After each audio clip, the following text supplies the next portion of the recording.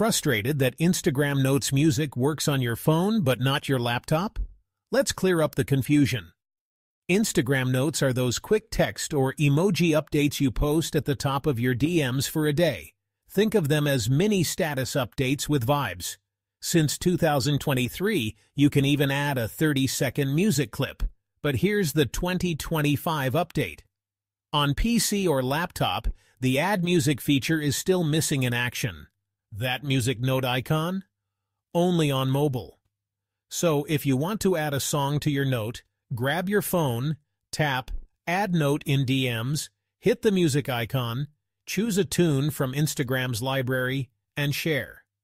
On desktop, you can view notes but can't add music, unless you get techie with an emulator, but that's not for everyone. Quick recap. For music in Notes, mobile is the way. If this helped, drop a like and follow for more easy tech tips.